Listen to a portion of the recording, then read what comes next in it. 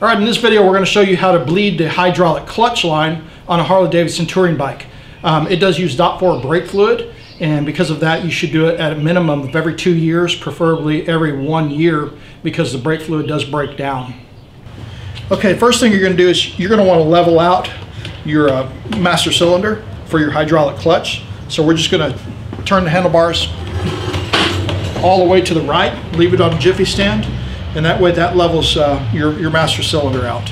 Then we're also going to want to take something to cover our tank, and if you have lowers like I do, which ends up falling just about right under that master cylinder, you're going to want to cover that up as well, because brake fluid will eat through paint quite readily. We're going to remove the outer side cover, and there's only 2 screws here, so we're going to take those out to pull that off.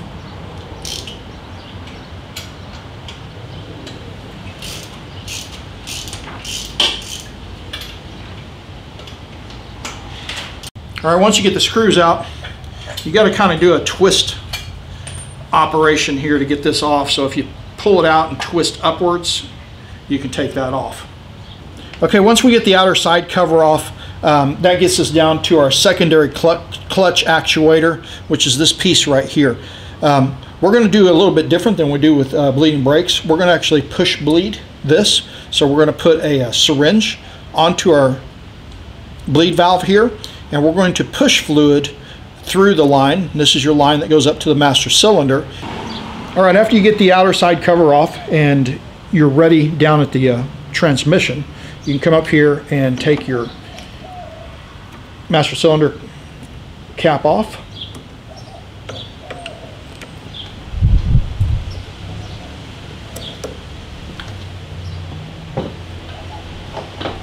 Being very careful not to drip fluid everywhere.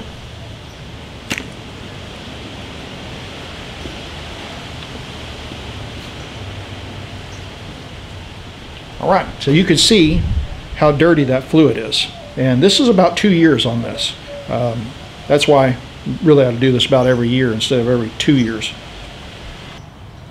Okay, before we start pushing new fluid through there, we're going to remove almost every bit of this with a syringe.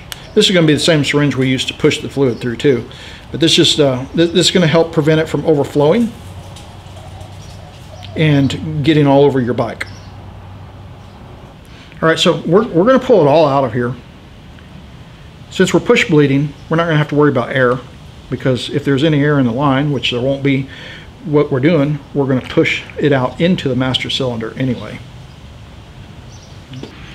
Okay, now in preparation for our bleeding, we're going to put our syringe in a new bottle of brake fluid, and we're going to fill that up. As you can see, I got one little bubble in here, so you can work it around like that and thump it. Once you get the bubble up towards the top of the tube, because there's fluid in that line, so it can come out, just put it back into the bottle and push the syringe a little bit, and it'll push the bubble out. So now you have a sealed unit. Okay, now we're going to go ahead and put our syringe onto our line, onto our bleed valve.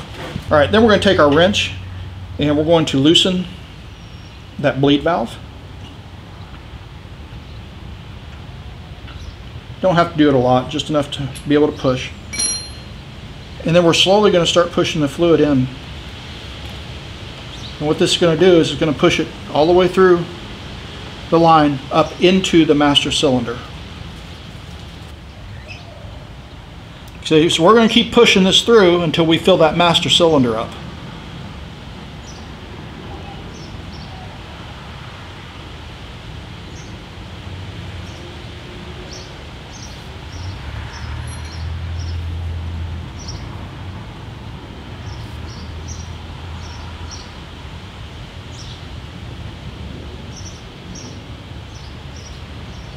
Stop. All right, so once you get your master cylinder full, you're going to tighten this this bleeder valve so that it won't suck any more air in, and you can remove it at that point. Okay, so you can see it's still dirty. That's because that's the fluid that was in the hydraulic clutch line. So we're going to suck it out. Basically, we're going to rinse and repeat is what we're doing here. Okay, so we're going to do the same thing. I've got the syringe down here. Margaret's up at the top. She's going to record it pushing the fluid through. So here we go.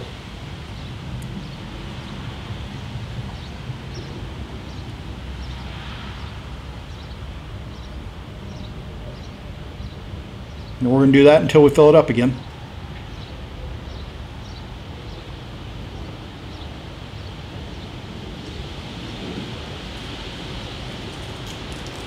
Stop. Okay, so she said stop, so we're going to do the same thing we did before, tighten that bleed valve so that no air gets in. Okay, so looking down in there, you can see it's a lot cleaner now than it was. It's still a little cloudy, so I'm going to go ahead and drain it again. Same thing again, we're loosening the bleed valve and begin pushing fluid back up until Margaret says stop.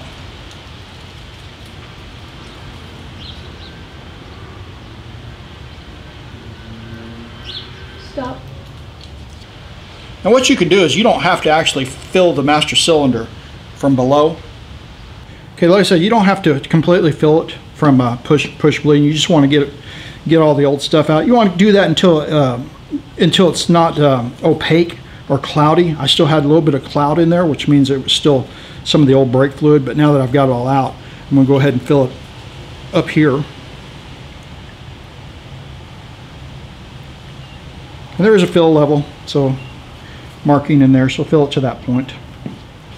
Okay, now you also may want to pump your clutch a little bit, real easy, and then you'll be able to see if you have air in that line, if you've got bubbles or not. And as you can see, as I'm pumping it, there's nothing coming out. All right, be sure to put your master cylinder cover back on.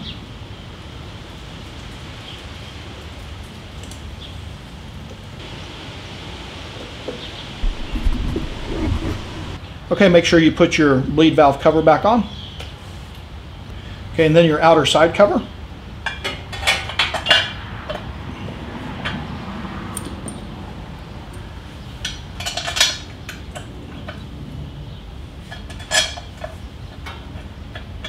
Okay, and then we're going to hand tighten those for right now.